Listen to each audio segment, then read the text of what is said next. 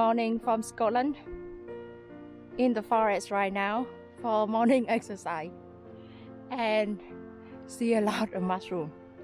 Actually, it was so surprised that in here anywhere is a mushroom. You even can spot the mushroom from the car, and it's just amazing when you see so many different kind of mushroom, and you normally not really see very often in Ireland. And here they just so plenty of them, and just a part of the beginning of the forest. Now I with plenty of different mushroom. So is the road go through the forest and mountain, and now just the edge of the forest you can see a lot of different kind of mushroom. Beautiful spot right here with a lot of mushroom. Of course, there's so many mushroom in the forest. Some are eatable, some are not eatable, some highly poisonous, some slightly poisonous, and some are eatable but not very tasty. So one of the mushroom that eatable but not very tasty, but is still very good to collect, especially if you cannot find any very good eatable mushroom. For example, like you cannot find porcini or chicken of the wood or chanterelle or another bolete like Luris, scarlatina, a lot of good mushroom. But this one is kind of medium mushroom that is able and still nice but not very special. This one is called Jersey cow mushroom. It's also the bolete family. That's why you can see in the back here, it's the paw, not the gill. And it's very easy to see that the paw, the whole of the paw is very big. And when you touch it, you feel like it's actually like sponge. Very easy to see. Compared with another bolete mushroom, the paw this one is very big, and the color, can see, it's kind of orange, a bit yellow color of the cap, same color with the stem, and the color of the paw is yellow. It's kind of dark yellow with a hint, a bit of green, but it's yellow. Okay, the mushroom, super easy to identify. And they normally grow together in the big group. When you find them, you will find at least 10-20 of them at the same spot. This mushroom is quite special. When you cook it, it turns to be pink.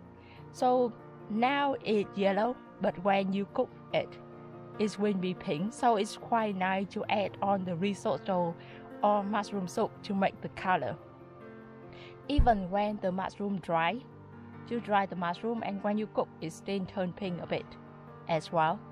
So the mushroom, this mushroom, when you eat fresh, it may not be super tasty, but if you have time to slice it and dry it, it will bring up the taste of the mushroom.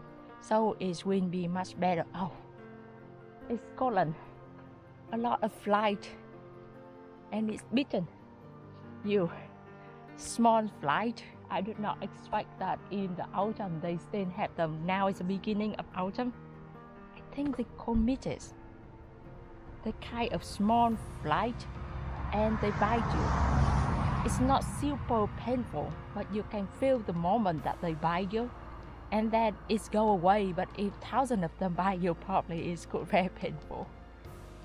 I did not notice last night, but now in the morning, maybe they more activate. Oh God.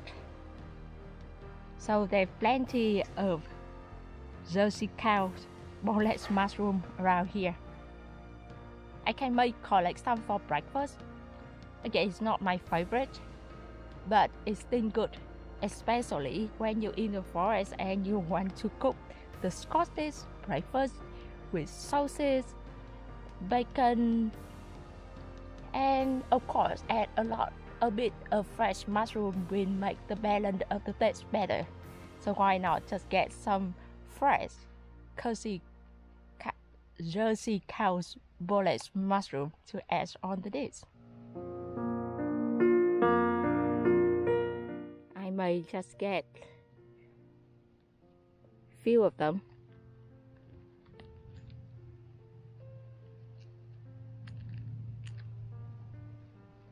This one look nice, and this one look nice too. So 2, 1 small one.